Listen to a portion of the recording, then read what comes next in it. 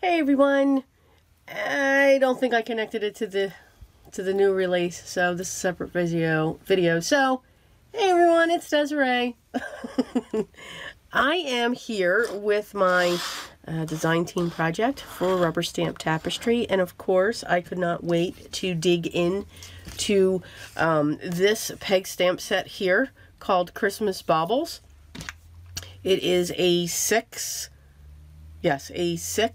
peg stamp set. So you've got, I'm going to call this one a medium, and then these are the smalls, because there is a tiny and a larger one. So remember, your peg stamps all have a registry at the bottom, a line that tells you if you know where this line is, you know how this is going to stamp. So I have this line facing me, so I know when I stamp that ornament, it's going to be upside down. So that's what helps you to turn and twist. So just something to keep in mind with. So I grabbed my Memento dewdrops for some reason. I'm not quite sure. But for some reason, I always reach for my Memento dewdrops. Or ink cubes. What's great with Rubber Stamp Tapestry and their website, they do have these ink pads as well, but they also have the VersaFine in the different colors. So I keep eyeing them. It's very scary. But I'm being good. I'm being really good. Although you'll see one thing where, yeah, I wasn't so good. So I've got my, I've got my dewdrops going on there. I'm going to grab a baby wipe because that's what I always use, and I always fold this up and just set this on the side here.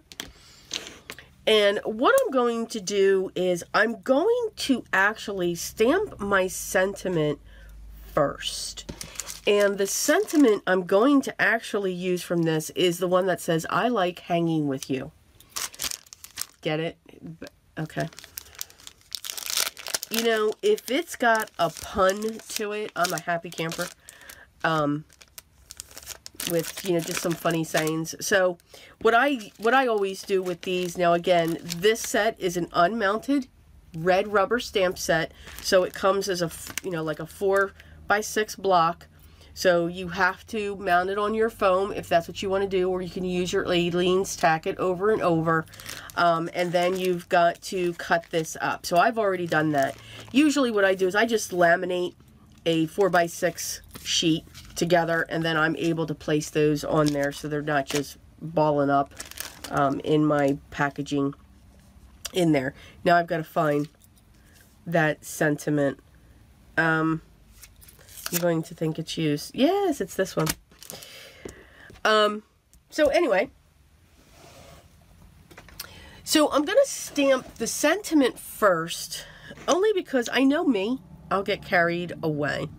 Now, always when I try to cut my sentiments out, I do try to have a straight line when it comes to the bottom, because then I know that my sentiment will go down straight onto my card panel. And sorry about that. Didn't realize that the phone stopped taping. Anyway, okay. So, where was I? We're going to stamp the image onto my card base, because again, now I remember, because I'm not quite sure, you know, I'm going to get carried away with what my idea is, with what I'm looking at to do. I'm actually going to use my Desiree K Obsidian amalgam ink to stamp this down. I am a fan of the whole red rubber thing. Right. And as always, I'm throwing something around. Okay. Making a mess. That's the fun with crafting, isn't it? Yes, it is. Lord knows I exhume that.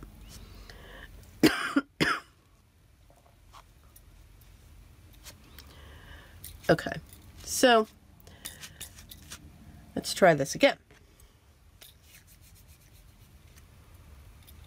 Okay. All right, so I'm going to lightly tap into the ink pad. Make sure it's covered. But like I was saying, I try to always have the bottom of the sentiment cut straight, as straight as I can cut it, so that I know, okay, no matter where I'm stamping my sentiment, it is going to be somewhat straight. Now, if it's crooked, does that matter? Not to me, it does not. I don't stress if my sentiment is crooked or not. I'm good with it. I do know that when it comes to red rubber, and I'm stamping this way and I'm not using one of my stamp positioning tools, I do like to let this sit here just to make sure that I get a nice good impression on the cardstock that I'm using here. Okay, so my sentiment is down and it's pretty straight. Okay, yeah, see? Okay, so what I'm going to start with are my greens. And I do want to grab a scratch piece of paper. Now, the scratch pieces of paper that I use, again, I just go to my local dollar store and I buy the children's, oh, I forget what they're called. I'm looking here and I'm making more sense. It's called Doodle Paper Pad. You know, it's just a simple paper in a pad, as you can see. And I just get a couple of those, and they last me a long time because there's like, you know, usually like 100 sheets within each one, or 50 sheets. Okay, so I'm going to start with my green, and I'm going to start with the dark. Now, what I'm also going to do is I'm going to grab a pencil, and I just want to draw some lines coming in. And what I'm doing is, it's going to look like there's branches coming down. And I kind of do want them to come into the sentiment, but not cross over. So it'll be a little different. And then I just need one more. And I don't know how I want that to go. We'll have that go like that. Maybe. And maybe we'll have this one. Okay. So again, I'll be able to erase them. Alright, so now, I always like to test how they're going to stamp first. So I kind of want, I'm going to start on the end. On that one. And I'm just going to stamp a few. I'm going to curl that one like that. And I'm only going to curl that one like that. And now I'm just going to fill in.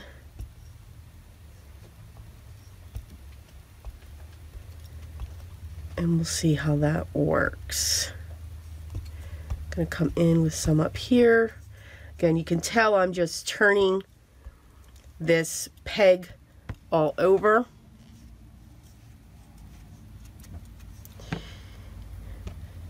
Now I'm going to use the Sing peg stamp.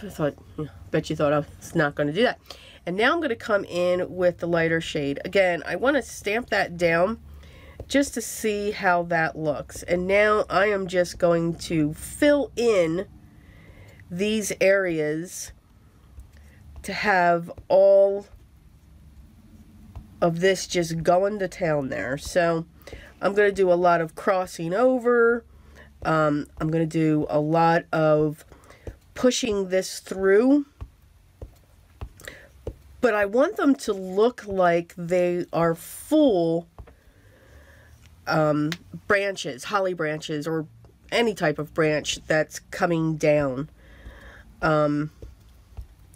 So you can tell just by going over and over and over on each of these, it really does fill itself up. And I'm almost pushing, well, at least I think I am. I'm almost pushing that green section back. And I'm going to come down on this. And I'm okay that I've got this ghosting thing that's going on. That's because I am turning and pushing down too much on the branch, which is fine. And even though the branch has an end, it's getting hidden in between all of this. So I'm just having way too much fun here stamping. Can you tell? And I just want to fill this in just a little bit, just to give that an edge. I think that's kind of cool. I think I'm just going to fill in this section here, just to give it a little bit more.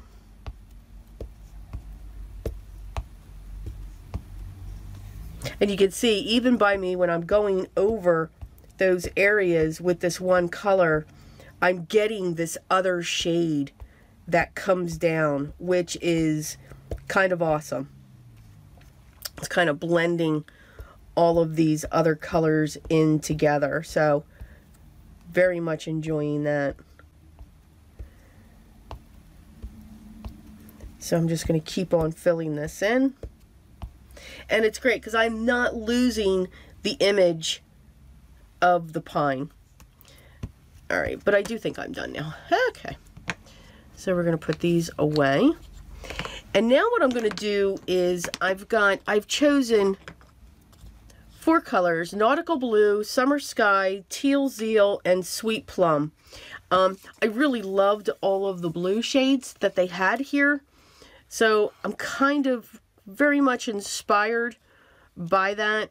And yeah, I'm just copying that color. But I wanted to add a different color, so I'm adding that purple. So these are all of the different ornaments that we have. I know I'm going to use this one, this one, this one, and this one. I don't think I'm going to use that one. So I'm just going to set that one aside. And I think for the one with the design on it, I think I'm going to go in with the plum. And yes, so I'm going to put one here, put one here, and I'm going to put one here. Okay.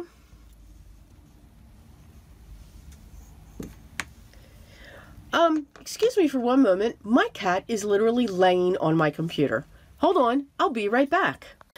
Wow, I'm amazed. Love my cat. Okay, back to this. All right, so now we're going to go into the next. Yes, my cat is awesome. He loves the heat that comes from my computer.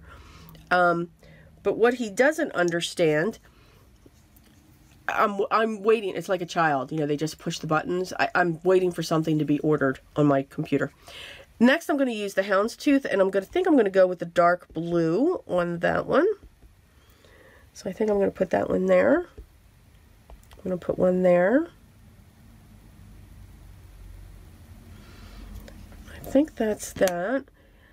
I think for the light, or for the diamond, I'm going to use the teal color. And I think I'm going to come in with that one there. I'm going to put that one there. And I think I'm going to put one here.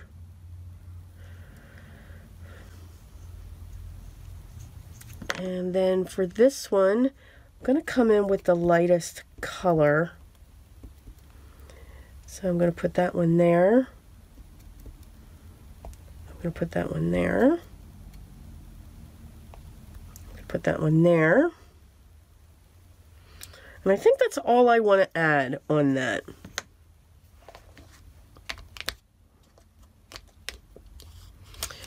Okay. So now you do know that going to doodle. So for my doodling, I'm actually going to use my Arteza Ink Onic. It's a 0.4 pen. I think you've seen me use this before.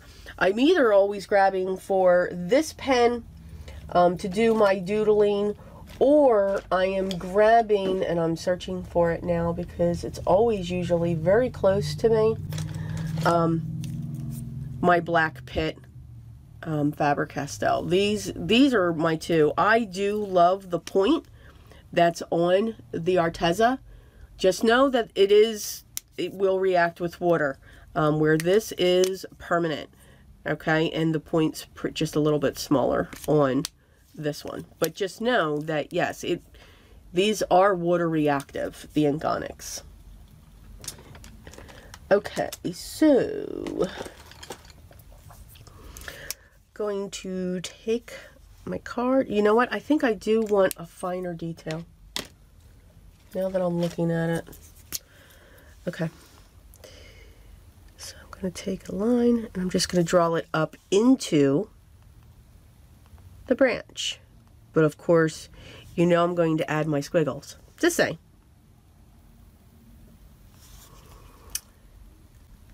So again, we just add our squiggles. And then just take it up until you hit one of the branches. At least that's what I'm going to do.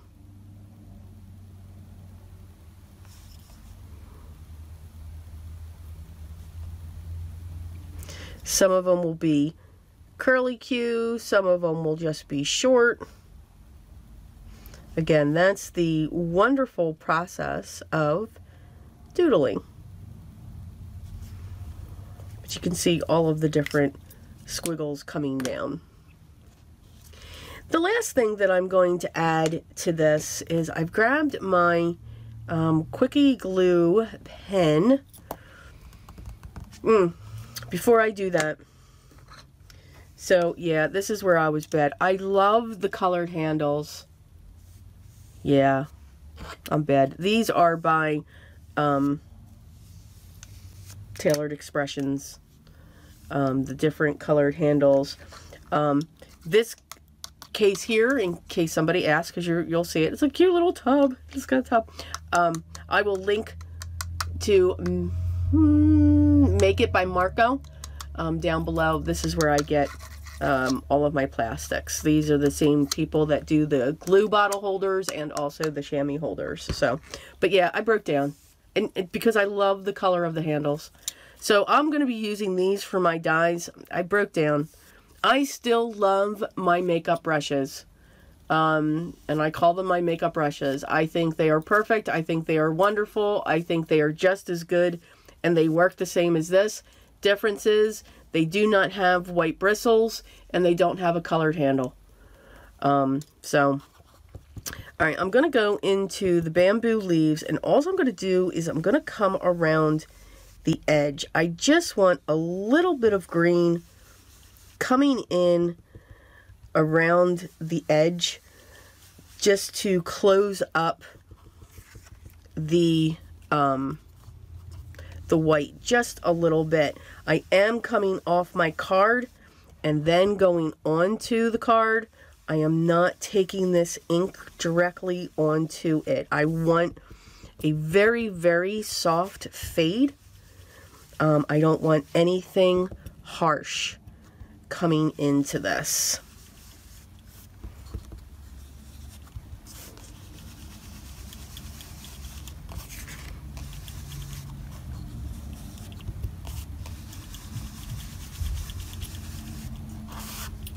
And you can see it just adds something similar, or simple, to the outside edge. When I clean my brushes, I just use my baby wipe and I scratch along to get some of the color out, put it through my hand, and then I'll just let that dry. And I'll put it back in my holder. So I just want to add a little bit of shimmer to my card. And of course, I've got to find what I'm looking for. There we go. Of course, I'm not going to find it. Yeah, okay. so I found my iridescent. So I have my Quickie glue pen here, and I'm just, well, first I'm going to make sure that it's working. And now I'm just going to put some dots on this ornament here. And I'm just going to put some squiggles down on this. I'm going to accent this piece here. I'm just putting like little tiny dots. Same thing, just adding a section here. So I'm almost adding like a highlight to some of them. To some of them I'm adding a design, which is fine. Gonna fill that in there.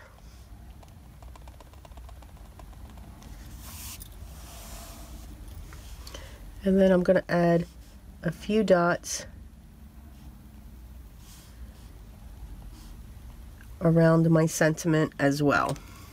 I'm gonna grab, let's see, let's make sure this is open. Okay, yeah, it's open. Oh my God. You gotta love it sometimes, right?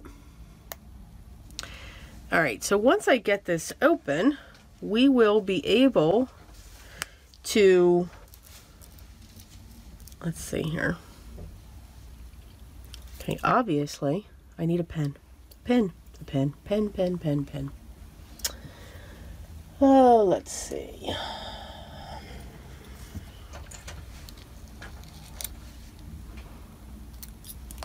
All right, now I'm going to get this back on.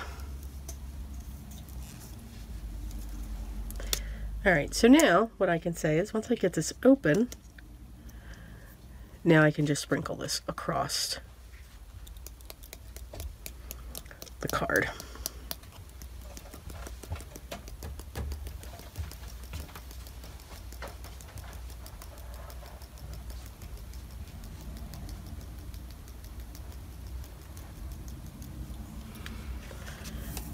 These containers are very handy, just saying. So now we have, now once that dries, I'll be able to take, oh, there we go. So you can see I have the few dots, I have the little tiny accents that I put in there. So now I'm going to move this out of my way. And I'm going to take this.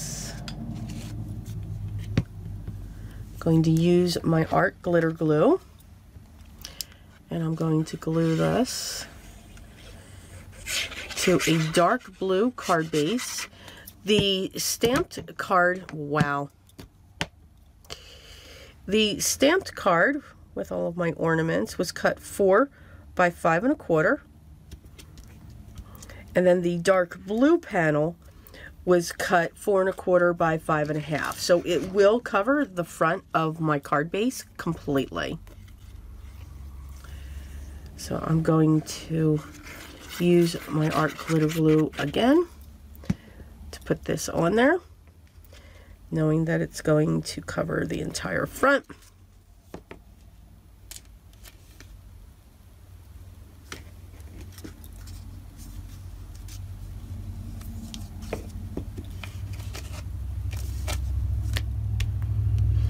And I'm making sure I'm not wiping out all of the glitter that I've put on the card. So that is our card for today. I hope you enjoyed it. Again, I used the set called Christmas Baubles. It's a peg stamp set by Rubber Stamp Tapestry. It's from their new release. And I also used a sentiment from their Christmas greetings. Again, these are red rubber unmounted. You have to either put them on foam, or use Aleene's Tack It over and over, whatever it is you do, and you've got to cut them apart. But you get some great sentiments, and I just love the fonts that have been chosen. So again, I do hope you enjoyed this. All the products that I used will be linked down below, so if you wanted to check them out. And as always, most do have an affiliate link, but remember, it is no more charge to you if you should make a purchase. I just get a small commission, and again, it does not change the price that you pay at all. If you have any questions or comments, leave those down below as well, and I will get back to you as soon as I can. If you haven't subscribed yet, make sure you hit that, hit the subscribe button. Make sure you ring the bell. Make sure you hit the thumbs up. You got to click on a lot of things there. So sorry about that. But you don't want to miss the next video when it goes live, and I'd love for you to be part of my group. If you're already a subscriber, thank you, and I thank you very much. I'm very grateful that you are here and that you continue to stick with me. I hope everyone's having a great day. Take care, but always remember what's most important. Always be creative.